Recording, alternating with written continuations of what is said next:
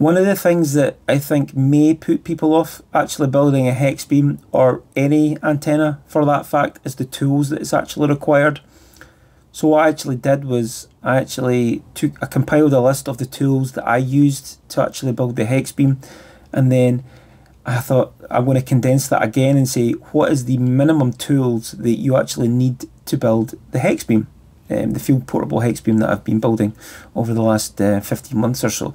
Now, you don't actually need that much, and I was really quite surprised when I actually seen this, and I think most of us will have these tools, and if not, I don't think you'll need to spend too much money to actually buy these.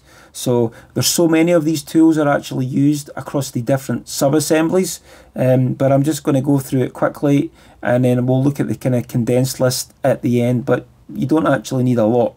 So the center post, you know, this is the long thin thing in the middle. You're going to get your aluminium, you know, the bare aluminium, whether it's 20 or 25, whatever diameter and length it is. You need to cut that to length if you've not already bought it to length. Well, normally I use like a miter saw, which cuts with it's a carbide tip blade, and it's nice, cuts a nice neat cut. A hacksaw is actually all you need, and it's going to cut it straight enough for what we're actually talking about here. 5mm Allen key, well, everyone's got an Allen key set. 10mm spanner. Now, I know there is those little fairies or pixies that seem to take away and steal our 10mm spanners, but I'm sure we can find one of those. Now, side cutters, wire strippers, or a crimp tool. You actually get an all-in-one tool that does this, so you may actually have one of these. I actually got one. I got it in a cheap store. It was Lidl's or Aldi here. I use them singly because I like to use the ratchet crimp tool. But yeah, so again, you're probably going to have one of those. A soldering iron. That's what I use for putting the crimp connectors on the end of the little coax jumper cables that goes between the what do you want to call them, where you connect all the elements, all the positions. There's little coax jumpers, so you want to be able to, I like to solder those connections on there. I use a butane soldering iron, but again, if you're a radio amateur, chances are you have a soldering iron. You need a 3mm drill for drilling holes around about the top, and I've got down a cordless drill here. I've got an old, it's a cheap Hitachi that I bought from Screwfix when I first moved into the house about 10 years ago.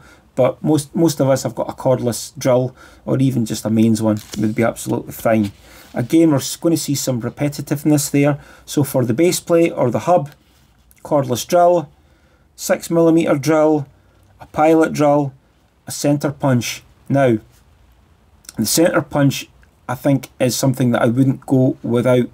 Now, we're using a paper template, so we print out the paper and we cut it out, glue it on to the aluminium. So having that center punch, and you get these ones that are actually spring loaded that you just press down and they indent the material. Those are fantastic, and that's going to give you a nice accurate positional sizes on your base plate.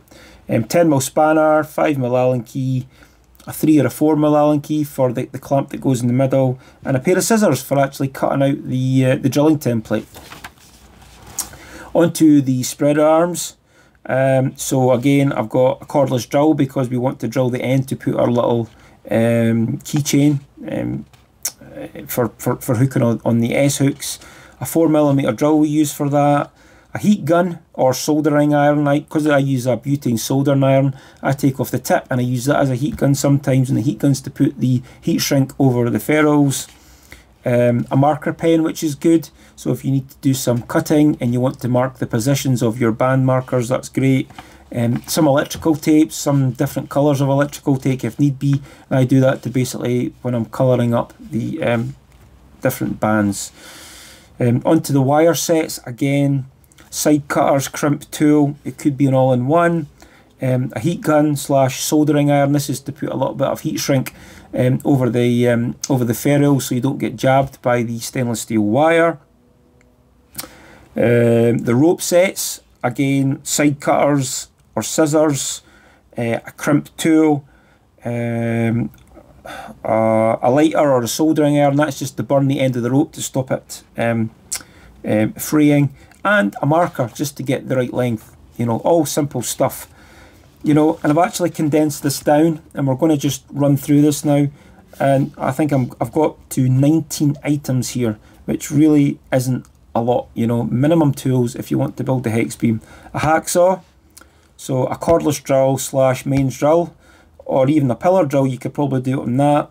3mm drill, 4mm drill, 6mm drill, a centre punch, 10mm spanner, a 3, 4 and a 5mm Allen key, a soldering iron, side cutters, wire stripper, crimp tool, so that could be the all-in-one, pair of scissors, a marker, permanent marker, the heat gun or the soldering torch just to shrink the heat shrink, the lighter, again you could use the solder torch, that's just for fraying the rope, and a measuring tape.